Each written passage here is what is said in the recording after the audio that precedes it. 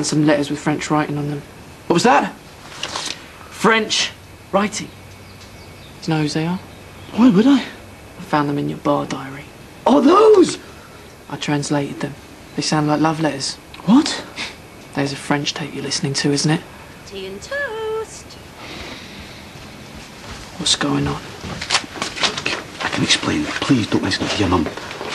Breakfast. Ah, Frankie. Hey, I hope this doesn't mean I've got to buy you flowers. Oh, well, I live in hope. Hi, son. What, you gone out? Do you want some? No, I'm fine. I'll have some. Are you all right? You look a bit peaky. Yeah, I'm fine. Anyway, there's plenty more upstairs if you do want some.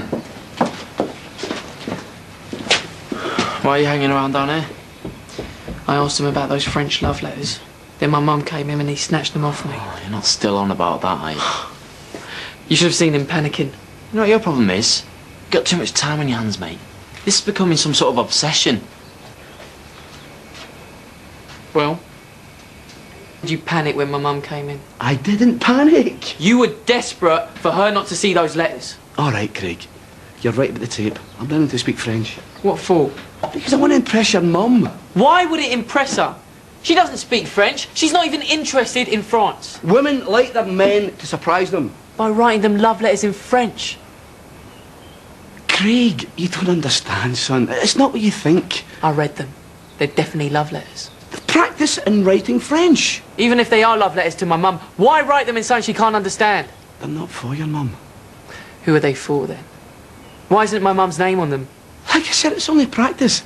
I want to get the hang of the language, you know, writing it and speaking it. And I want to surprise her. Jack, you're in your 50s. Why would you suddenly decide to speak French? Because it's something I've always wanted to do. Like you started jogging or going to the gym. Exactly. You're never too old to try something new. Even if you could speak French, what's the point if my mum can't? Who do you know that can? I don't. But I might meet somebody I do. We might go to Paris for the weekend. Craig, please don't tell her, son. I don't want her to know. Not until I can speak the language properly.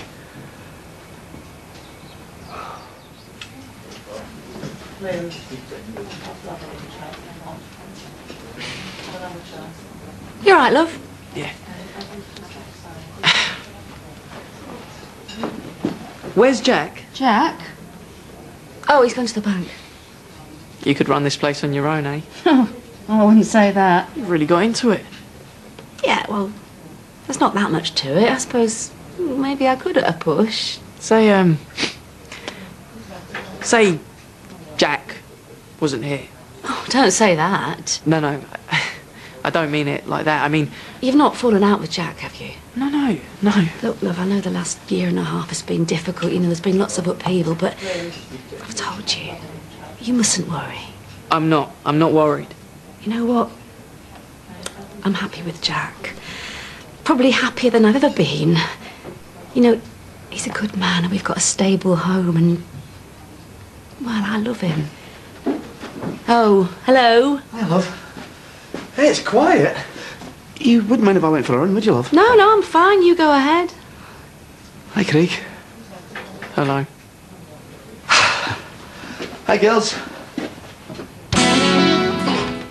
Hey, Mum. Where are you going shopping on Friday? Friday? Shopping? Oh, yeah. Just into town. All right. What are you going to get? Clothes. I thought I'd spend some of Jack's hard-earned cash on revamping my wardrobe.